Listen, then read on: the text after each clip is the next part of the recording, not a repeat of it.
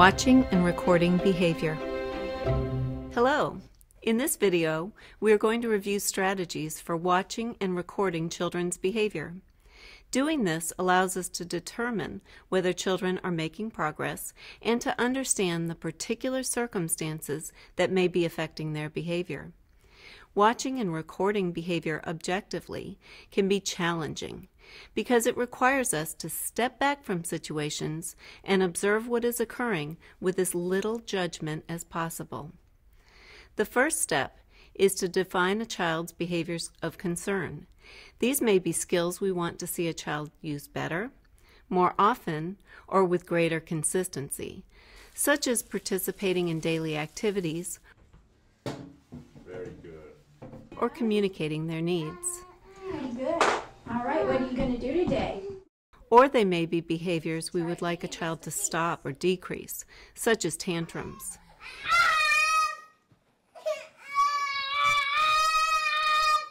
We must decide which behaviors are most important and will be the best indicators of positive change over time.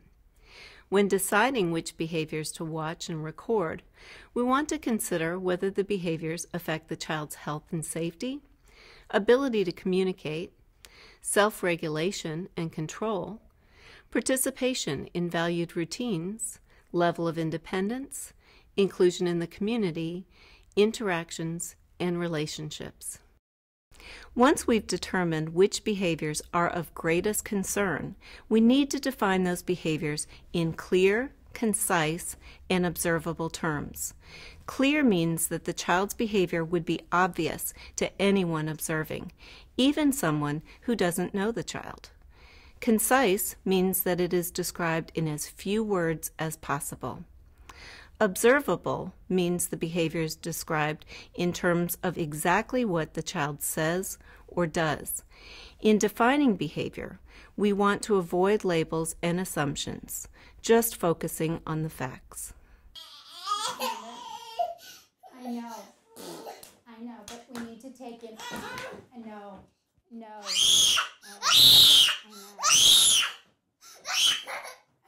I need to, no. In this video, the boy is having what we might call a tantrum.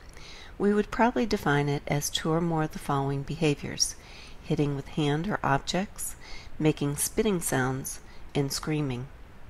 Once we have clear, concise, and observable definitions of our behaviors of concern, we can decide how we want to record the behavior.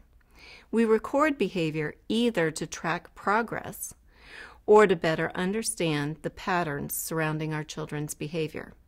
We will start by describing ways to track behavior. Tracking behavior allows us to determine changes occurring over time. It helps us decide whether behavior is increasing, decreasing, or staying stable. We can track behavior by counting, timing, or rating it.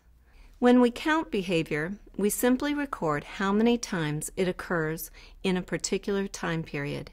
We can do this by making marks on a sheet of paper, tapping an electronic device, or using other simple techniques to capture its frequency.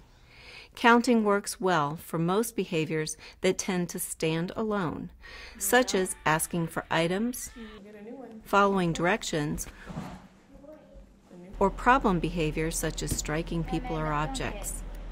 Here is an example of a counting record. When we time behavior, we use a watch or a timer to track how long it takes from when the behavior begins to when it ends, and jot down the total time for each incidence of behavior. Timing is useful when a behavior tends to go on for a while. Examples of behavior we may want to capture with timing could include things like the length of time a child participates in an activity or the length of problem behavior such as screaming. Here is an example of a timing record. When we rate behavior, we use a simple scale that indicates different levels of the behavior. The scale, for example, could be from poor to excellent or mild to severe. Ratings are helpful when we're concerned about how well a child is doing or how serious a behavior is. We can also use number ratings to estimate the frequency of behavior.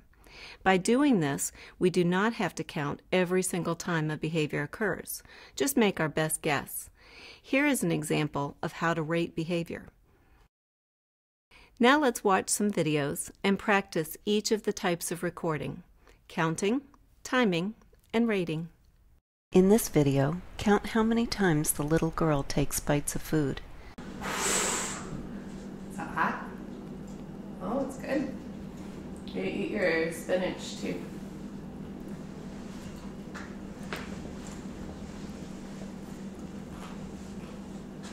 Did you count 3 bites?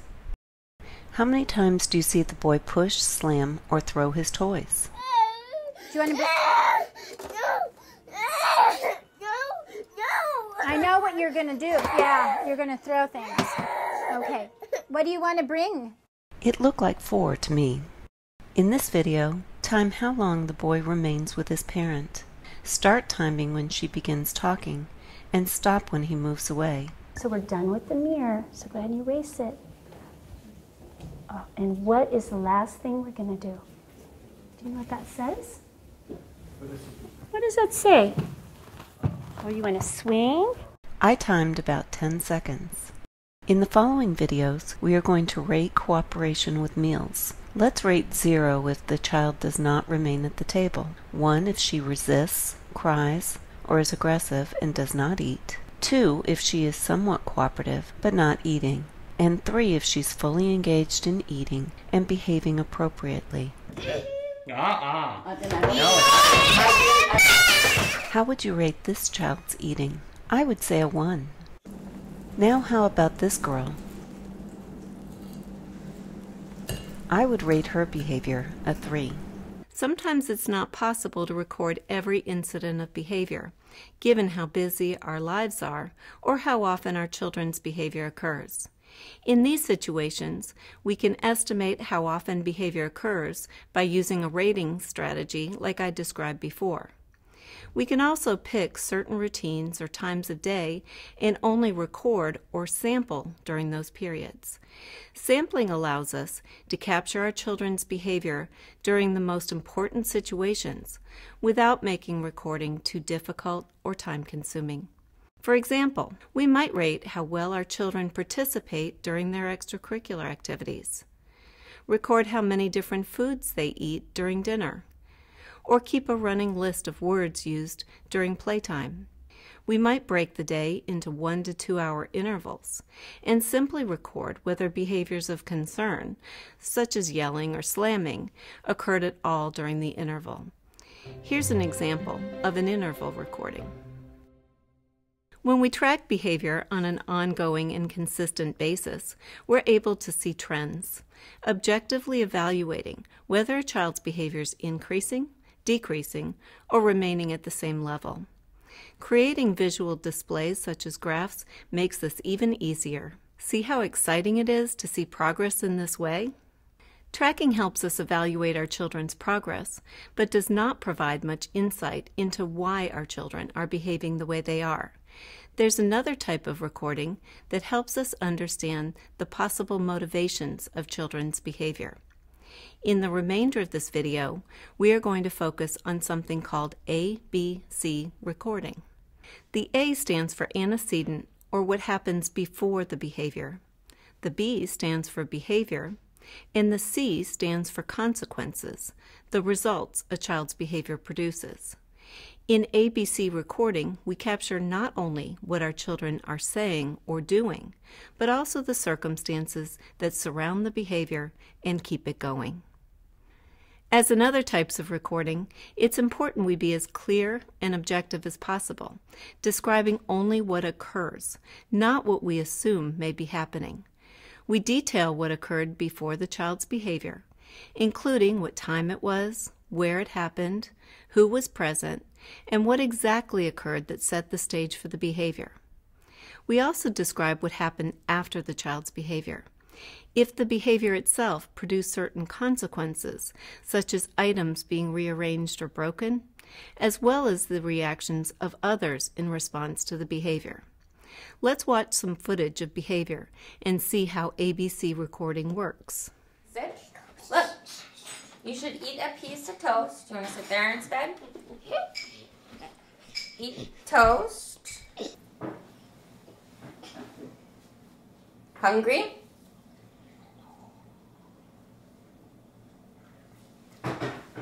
Hungry? And feet rub. The mother asks the girl to come to eat. Instead, she drops down on the chair and lifts her feet.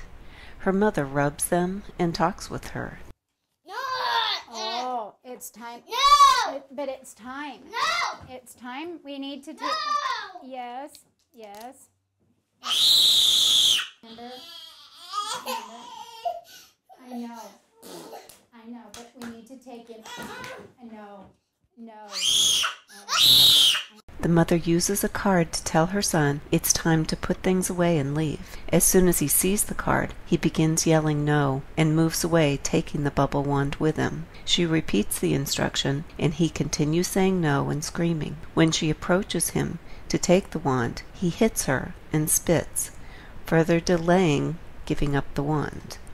It's important to recognize that behavior occurs in chains, where a consequence, such as someone's reaction to the behavior, leads to the next behavior. A parent, for example, may say, "Stop that," and a child may respond by either stopping the behavior, doing it again, or repeating the behavior with even greater intensity. It's also important to understand that parent behavior also has antecedents and consequences that affect it. We each have certain triggers that will get us to react, and how our child responds to our reaction will influence how we handle their behavior in the future. For example, if a child escalates their behavior when we try to set a particular limit, we may be hesitant to try that again. What is it, honey? I'm lost. Tell me. Bea, I can't understand when you're crying. What is it you want? Hey. You wanted your snack. Come here, what's the matter? What is it? What do you want? What is it you need? You're pointing to generic stuff. Oh, tears are bugging your eyes, huh? You see how the little boy's becoming increasingly upset, crying loudly. His mother tries to figure out what's wrong, but then takes him out of the chair and holds him. He immediately stops crying. The mother's consequence of removing him from the chair is that he stops crying. Recording ABC patterns that surround behavior helps us step back and see things more objectively. We can begin to understand the patterns that affect our children's behavior, as well as how our behavior influences our children.